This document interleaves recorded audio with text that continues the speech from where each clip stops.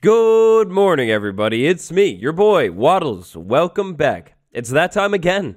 One day later than usual, but to be honest, it doesn't matter at all. It doesn't change the fact that this is a real, true, hard, cold snapshot. Not a figment of my imagination, not a hallucination. Not today. Today, Thursday, September 23rd, 2021, Snapshot 21w38a released. In this video, we're going to go over it all. If you like the snapshot showcases, leave a like. Also, I'm proud to announce that we officially have more subscribers than all of these countries right here, other than Mauritius. We're in a subscriber race with the country Mauritius, so if you could help me out, get more subscribers than this number right there, that'd be pretty cool of you. I hope you enjoy the snapshot showcase. Let's go. We'll start with a quick overview of the snapshot. What is... Oh. That's interesting decorating on the villagers' part. I mean, I can't complain.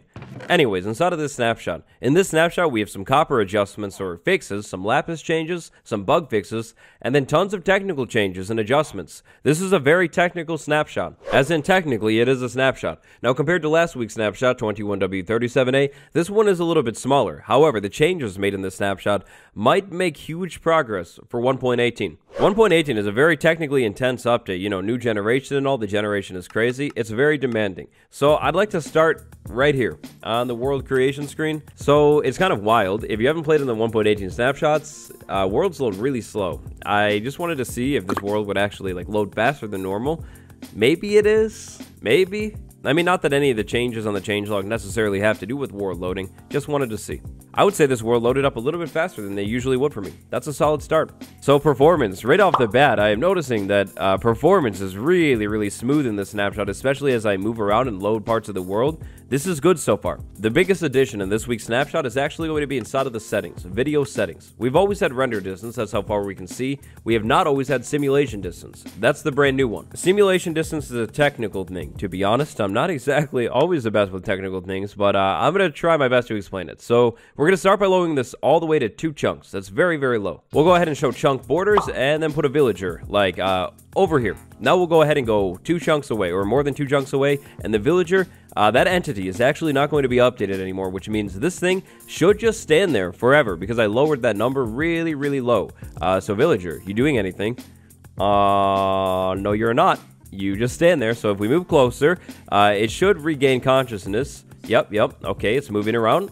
Show chunk borders again. We'll move a little bit farther, and it should freeze as soon as I get... Yep, it freezes as soon as I get far away. That's basically what it is. So in terms of performance, this is potentially huge. I'll have to test it a little bit more, but this could mean that I could raise my render distance really high. Let's say 30 chunks. That is absurd. I'm probably going to lag out, but we could raise the render distance really high, and entities that are further off because of this high render distance actually aren't going to do anything. So I still have simulation distance set to 2, and check this out.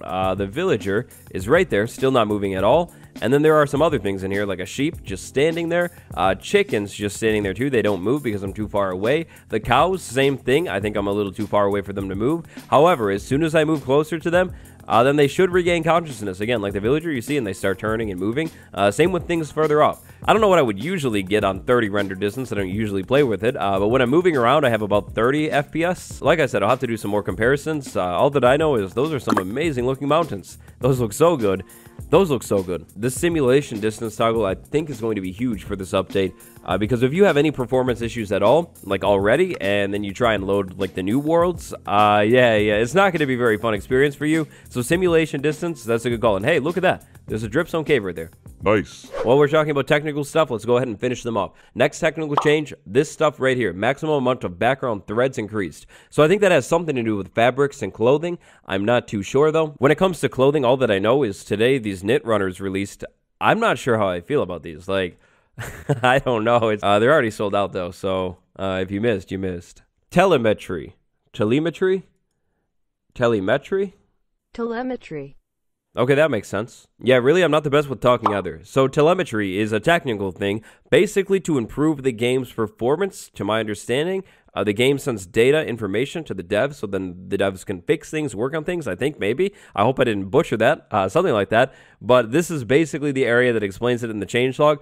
Because there are so many technical things today, I'll link the changelog down in the description. You can check it out right here. It goes into detail about it, very detailed. So yeah, those are technical changes. Those are all things. Now back into the game, we have a new change with sprinting. Sprinting should be a little bit less, like, sensitive now. So let's say we're sprinting in here, and we bump against something, like, a little bit.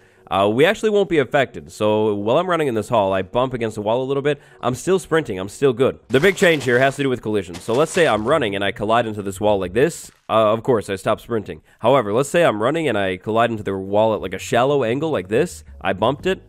I guess not shallow enough, I stopped running. But if I can, like, just brush the wall, like a little bit like that, I still run. It doesn't affect me at all. If you're running and you hit something, like, just a little, like you just brush against it, you can actually keep sprinting. I think this will be a nice change for people who use nether highways without boats. Like, if you just make tunnels in the nether and you sprint down them, maybe even sprint jump inside of them, this will probably be a nice change. This change is probably going to mean less of that shocking FOV adjustment when you're running and you just bump something, which is nice. FOV adjustments randomly, just for a second, kind of annoying. This week, copper ore adjustment. Copper ore generates how it's meant to, all the way up to Y95. That's the change. Basically, copper just wasn't generating where it was meant to. It generates a little bit more. So up in the mountains, more copper. Also, the amount of copper that generates in general across your entire world, Y95 all the way down to wherever it ends, has been increased. You should be able to find more copper. In an earlier snapshot, copper generation was increased inside of the dripstone cave biome, and walking around inside of here, it definitely looks like I'm finding more copper than I would have before. Now, I never checked out this exact seed in an earlier snapshot, so maybe it's identical, but moving around through some of these spaces, it definitely looks like I'm seeing more copper than I would have before. Moving on to lapis lazuli. In this week's snapshot, lapis has changed a little bit. So previously, lapis generated in like interesting formations, like you could expect to find lapis generating like that and that, kind of disconnected. Now it generates like normal ore blobs. So right here, naturally generated lapis. If I dig around it, it's obviously all connected, and it's deep. It looks like I'm gonna have a 2x2 square. Solid. That's a lot of lapis. The change here has to do with how lapis actually generates. When it generates, it'll be in a solid blob like all of the other ores. Like over here, we have iron, solid chunk of iron, solid chunk of lapis. As far as I'm aware, it should generate at the same ranges that it generated in the last snapshot, 21w38a. So right here, it kind of happened again. I only have 3 lapis, but it's all connected. Over here, I have exposed diamonds, or head. And over here, a little bit more lapis. Let's go ahead and test it out again. It's going to seem to work again. Solid blob of 5 lapis. Not really disconnected at all. Solid.